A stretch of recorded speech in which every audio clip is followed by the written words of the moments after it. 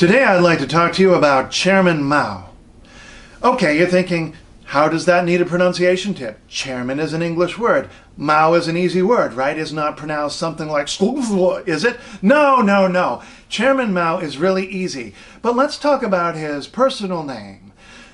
The way it was written when he was alive looked to most people like Tse-Tung, so they would say Mao Zedong. Of course, that's not actually the way it was said in Chinese. Big surprise. It's also not the way it's written these days. See, that was the Wade-Giles transliteration system. Now we use the Pinyin transliteration system. And in Pinyin, it is written like this. So you may be looking at that and thinking, okay, Mao Zedong? But no, of course not. In fact, Mao Zedong is more like the Afrikaans for the chairman's private member.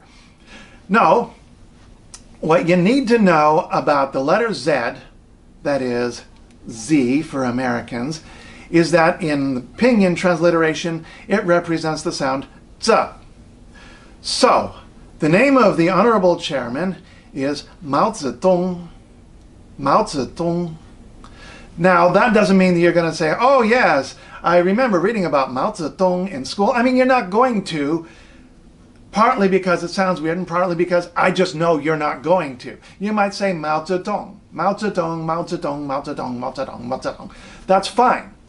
So, next thing, you might be saying, wait, how am I supposed to say Zedong? Well, I mean, you said use English sounds. No, we can't start a word with "tse" in English. Yeah, well, fine, lap it up. You can start a word with "tse" in English if you really want to. You just think you can't.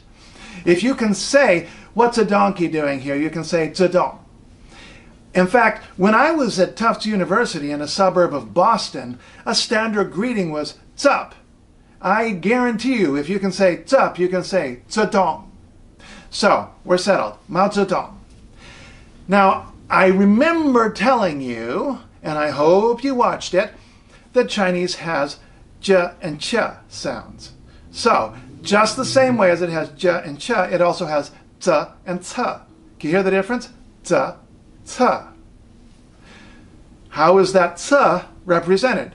With the letter C, largely as in, for instance, Polish or Croatian or Esperanto. I'm sure you all speak Esperanto, so you know exactly what I'm talking about.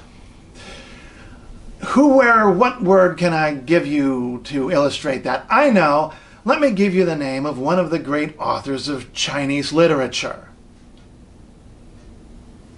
Did you just pull a face? Did you just pull a face? Are you like, is that Cao Xueqin? Look, I just told you C is pronounced tse, so you know that first name is Cao.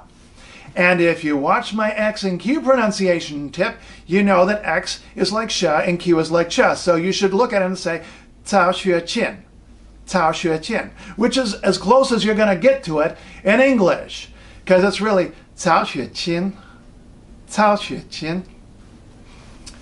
Now, Cao Xueqin wrote a wonderful long work of fiction called The Dream of the Red Chamber. I'm told it's excellent. I'm not going to lie, I haven't read it. However, I have read some very nice quotes from it. And I think now that I have given you Z equals tse and C equals tse, I would just like to close off with a little quote that you might appreciate from The Dream of the Red Chamber. It goes like this. 家做真是真一家，无为有处有害无. That translates to, truth becomes fiction when fiction is true.